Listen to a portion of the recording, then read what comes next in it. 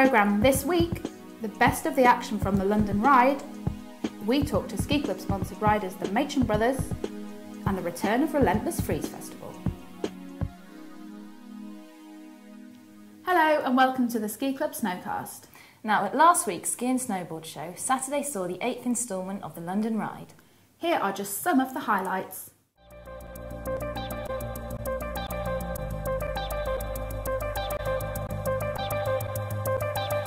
The event showcases the best of British talent, with the Big Air this year featuring a hip landing and attracting the crowds once again. We had a great final, and we ended up taking the top 4 riders through to a super final to let them battle out for the podium spots. The top 4 riders were George Walton, Andy Matthew, James Machin and Murray Buchan.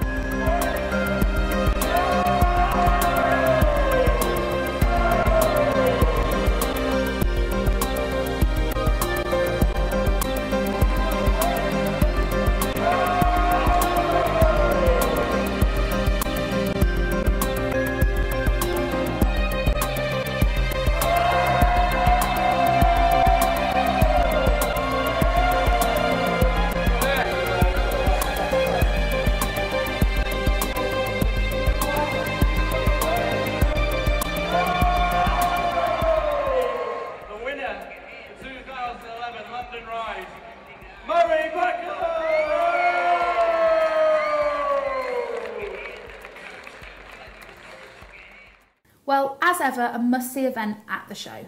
And congratulations to Ski Club sponsored rider James Machin on his 2nd place. After the event, we caught up with James and brother Rob, also sponsored by us. We asked them how it feels to have their strongest event, ski halfpipe, added to the 2014 Winter Olympic programme. Well, it wasn't so much a surprise just because it was already expected in 2010. So we were predicting it was going to happen then, but unfortunately it didn't. So we were kind of thinking that if it didn't happen to 2010, it would happen in 2014 anyway. So just happy now this finally deserved as an Olympic event, because it should have been, in my mind, ages ago, just on how good an event it is. I'm just trying to keep my feet on the ground. It's 3 years away, but I know it's going to come quick, and I'm really looking forward to it. We've got a really good opportunity now to just go for it and train really hard. The GB team, we've got a coach now, we've got a place to stay, place to train, so we're going out to Breckenridge this year, and we start qualifying next year for the Olympics, so it's really good. It's all starting to take place, so finally, it's good. Being the younger brother as well, I always look up to James, and obviously he's like a little bit ahead of me, so I'm always trying to catch up. But now saying we're going back and forth, give each other coaching, and because we know each other so well, like I can give James like coaching that most coaches couldn't give, just because I spent my whole skiing career with him in the same way with me. So it works well, and I think it's improved us both a lot over the years around. I'd say massively. Yeah, massively. I mean, the ski club really helped with the vlog during the season, and we send that to our sponsors, and that just links it all together really, and gets the exposure as well. Yeah, that's probably the main way about it, because exposure is such a massive thing that it gets you obviously well known, it gets you opportunities to get on international stages, and then once you get those chances, you can do well in competitions, and it all it's probably like the ground base that you really need to have a good career. Well, a dislocated shoulder earlier in the summer ruled Rob out of competing, but we wish him a speedy recovery and all the best to both of them for this season.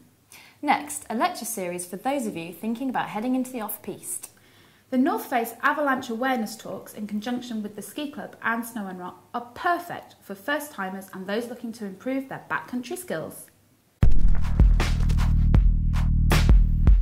In the mountains, no matter what you do, there's always risk involved.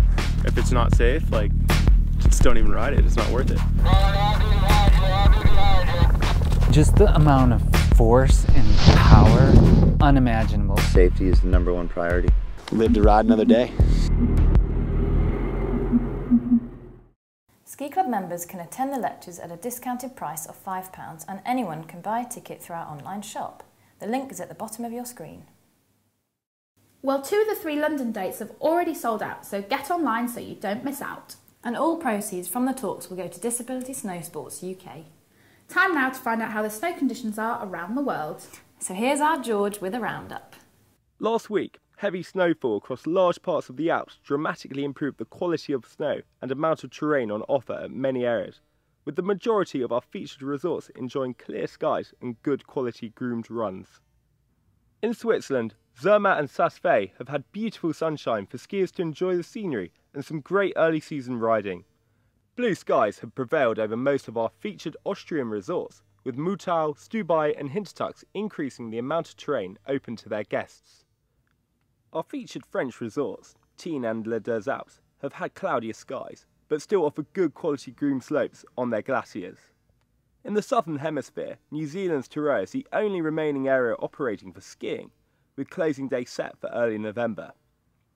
The winter weather is well and truly making its way northwards, with fresh snowfall across North America.